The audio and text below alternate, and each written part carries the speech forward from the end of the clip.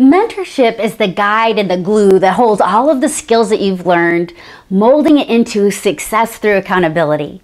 Mentorship changed my life and my business.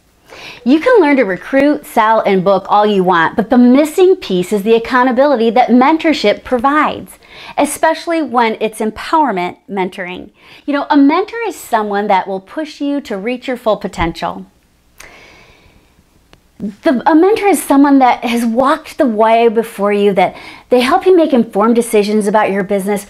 The right mentor is going to act as a sounding board and be a voice of reason, holding you accountable and always be raising the bar. They're going to fight for your dream right alongside of you.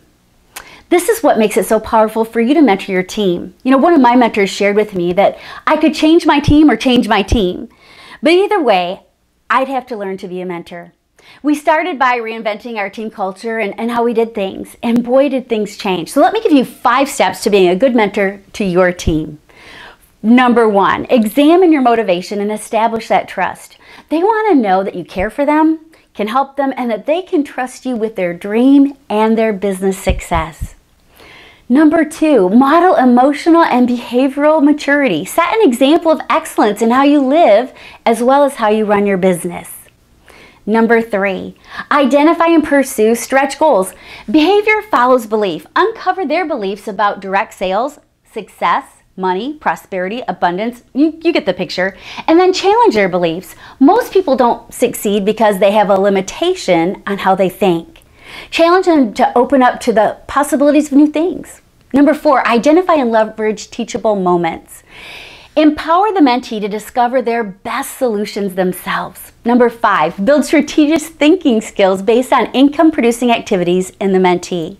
You know, many times mentors fail in their mentoring because they're focusing on the actions of what the mentee is doing rather than looking at the way that the mentee is thinking. The way a person thinks determines their achievements. You can have greater impact by working on both mindset and behaviors at the same time.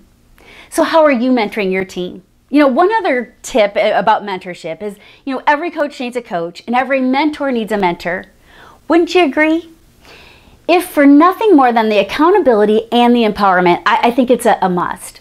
Empowerment mentorship is like getting a shot in the arm for your life and your business. It's so much better to work with a mentor and in a mastermind group for your success. Well, now you have the opportunity to get that shot in the arm without having to try to figure it out on your own. I'm here to help you with that. So be sure to watch the free webinar that I recorded earlier this week on this very topic. You're going to get some great tips on empowerment mentoring. All you have to do is click the link below. I hope that this was helpful in helping you determine how to be a better mentor to your team. Take care, God bless you, and I'll be with you again next Saturday.